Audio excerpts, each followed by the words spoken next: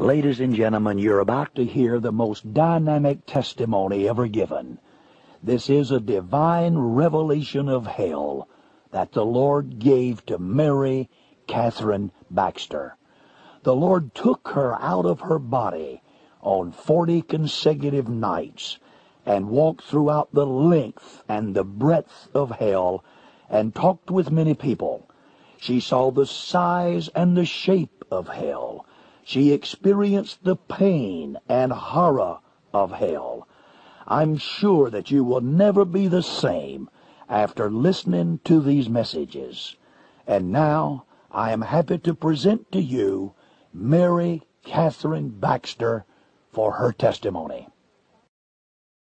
I thank God for this opportunity to put on tape my book, The Divine Revelation of Hell, which was given unto me by the Holy Ghost and inspired by Jesus Christ of Nazareth. The Lord showed me hell. My friends, I give God honor and glory, and I pray that these tapes may go around the world to set the captive free. The Lord showed me the degrees, the levels, and the torments of hell. He also showed me revelations about the beast, parts of heaven, and what happens to babies when they die.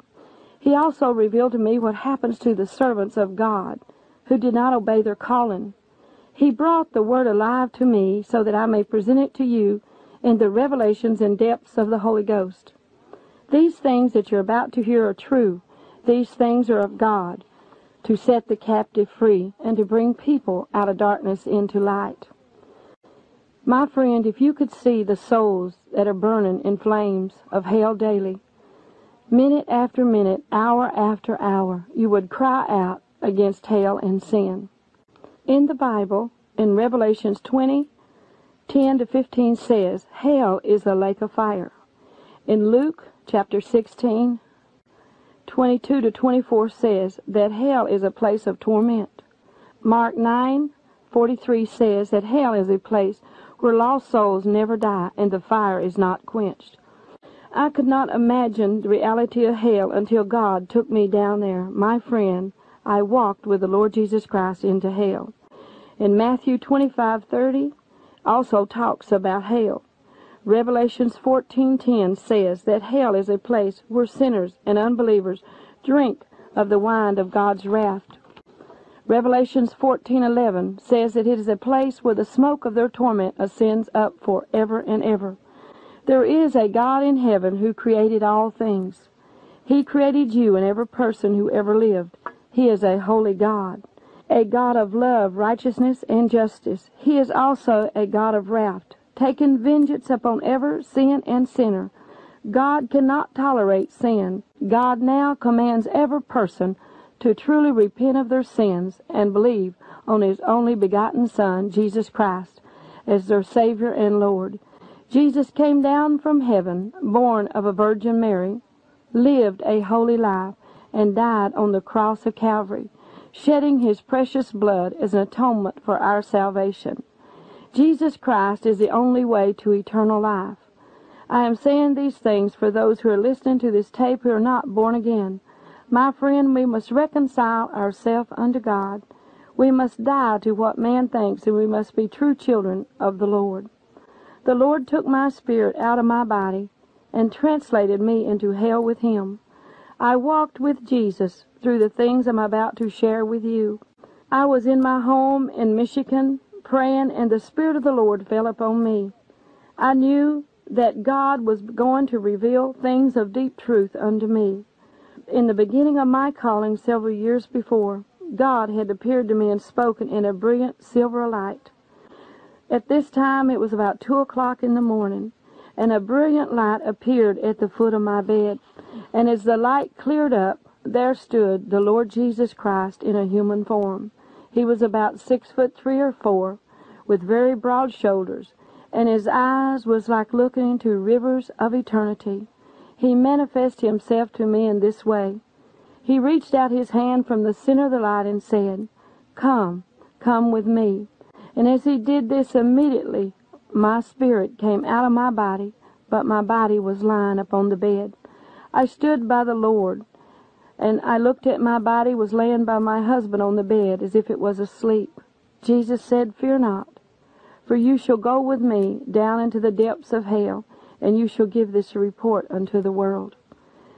Jesus was with me during this journey, and as we walked and talked through hell, went through hell together, I asked him many questions. He said to me, "Come, my daughter," and when he spoke to me, the top of my bedroom seemed to roll back, and I went with Jesus through the roof of my home. I looked back at my family, and he said, "Fear not, they shall be safe." For all around my home were many angels watching over my children and husband. Jesus said, "I say unto the people, hear and live unto me, and fear not man, but fear God. For I alone, the Lord, can cast your soul into hell, not Satan. Believe this report, saith the Lord, for these things are faithful and true. For the powers of darkness are real, and the judgments are true. I am the door, saith Jesus. No man can come into the Father but by me. Hear the words of this prophecy, for it is the Spirit of the Lord.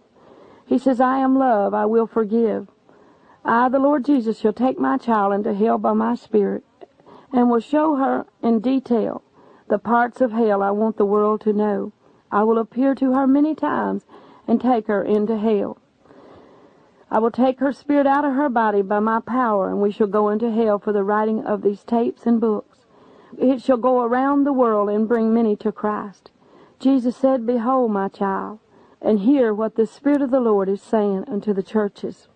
We went high into the heavens, and I turned and looked at Jesus. He was full of glory and power, and such peace flowed from him. At times the Lord appeared in a human form, sometimes in a spiritual form. This time he had a long white robe on and a golden belt, and he had a beard and a mustache, and his hair was cut right below his ears. And the power and the love that flowed from Jesus Christ, I have never seen it in earth. We began to go high into the sky, and I could see the earth below. And out of the earth came types of tornadoes, or funnels like. And I asked Jesus, what are these? Jesus said, these are gateways into hell.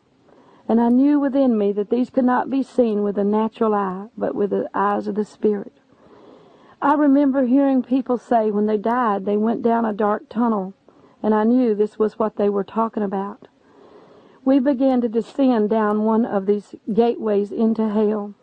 Friends, there was a deep darkness all around, and a smell so horrible that it was hard to breathe.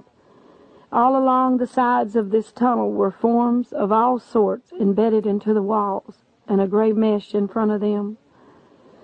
They could move out, but would be still attached to the walls, were demon powers behind this gray mesh. A horrible smell and terrible screams came from the inside of this tunnel. My friends, if Jesus Christ had not been with me, I would not be here today to share with you this revelation of hell. These evil spirits seemed to be ready to be spewed upon the earth. Evil laughter rang out and screams of death and an odor so horrible that I could hardly breathe. Yes, I had all my senses, and I was in a spirit form. Truly, the Lord thy God has all power of heaven and earth. My friends, this is not pretty what you're going to hear. Screams so sad filled the air as we came near the base of the tunnel. Piercing cries and screams were coming up the dark tunnel to meet us. I could hear cries of all sorts filling the air. I could feel fear, death, and horror all around, and the smell of decaying flesh was everywhere. Never on earth had I felt such evil or known there were such cries of the dead. There seemed to be a force of evil winds and a small suction force ahead of us. Light and dark shadows flashed in the darkness.